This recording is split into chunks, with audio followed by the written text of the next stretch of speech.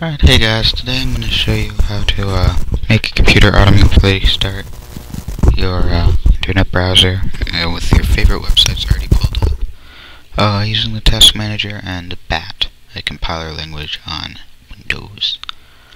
Alright, so create a new text document and name it whatever you want. I'm just going to name it logon dot, and then after you name it what you want, name it .bat. Get rid of the .text so it just says your name and then .bat. Right. This window rename should pop up and the icon should change if you click yes.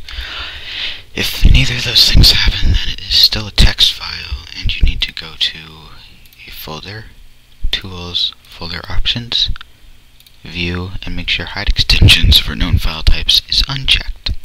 If you don't have classic folders enabled, which means it doesn't have this toolbar right here, go to your control panel and go to classic view, folder options, and it'll bring the same thing up. And if you want to enable classic folders, it's under General tab and Task. Alright, now right click this, edit.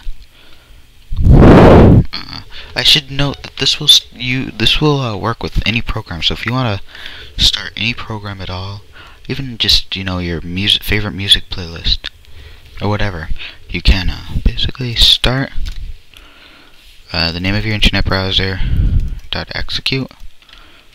Pretty easy.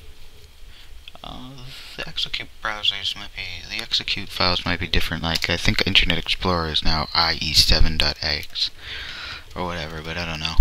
And then type quotations, name of the website. I want myspace.com, then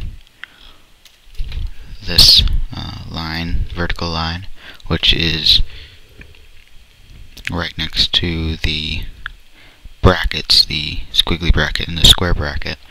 You just hit shift, and then Google I want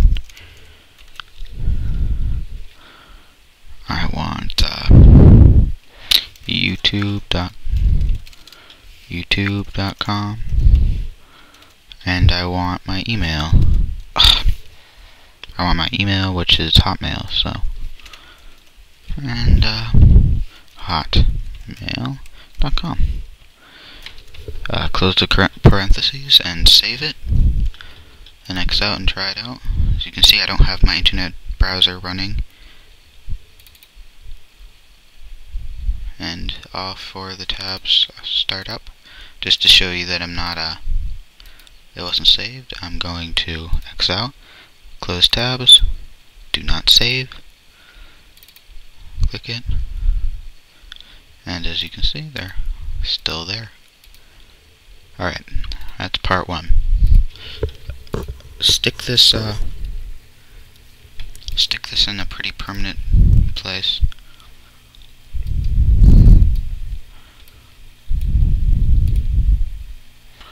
And then open up your task scheduler just by typing in task in the start run, and it'll be called task scheduler with that icon, clock icon. Right, bring it up, create a new task, name it logon or whatever you want. Name it whatever you want. Make the triggers, make a new trigger, and make it at login if you have multiple profiles, and at startup if you only have one. For me, I only have one. Okay.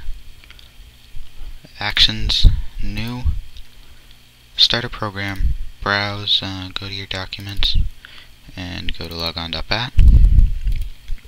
Okay. Conditions, you don't need any more conditions, and you don't need any of the settings. Alright, so now you have it. Every time you log on, any programs you want to start will start. It's as long as you type the start and then the name of the program.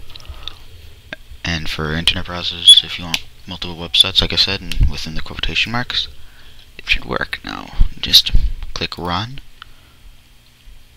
to make sure it's functioning correctly, and as you can see, it is. This has been a video tutorial by Dr. Quillo. Thank you, and have a good day.